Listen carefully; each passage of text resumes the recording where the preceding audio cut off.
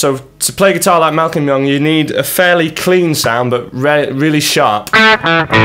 So each note is really clear, okay? Quite a bit of bite on it, but not as much overdrive as you'd think.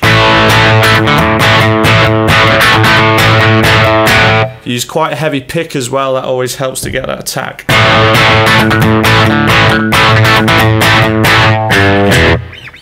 So playing guitar like Malcolm Young. Now a big thing here is going to be a lot of AC/DC songs are either in E or A. Now you used to play an E and A like this, okay? Now we need to do both of those with just one finger. So you play your E's like this, and your A's like this. If you have your thumb on top for the A, that mutes that top string, so we can just get that sound. Now this frees up the rest of your hand, the rest of your fingers, to go change to other chords or do that sort of thing. So you can play a D. A different way of playing that is like that.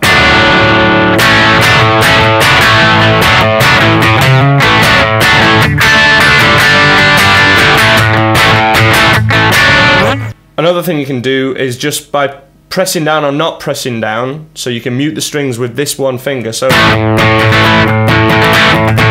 only that A string is heard.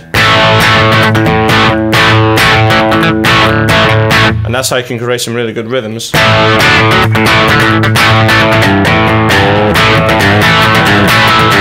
And I'm only having to strum the same amount of strings to do both of those.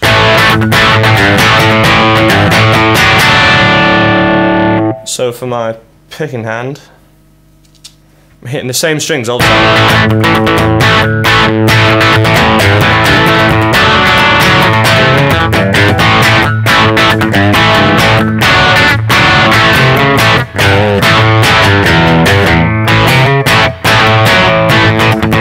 It's just a shorter strum, so instead of,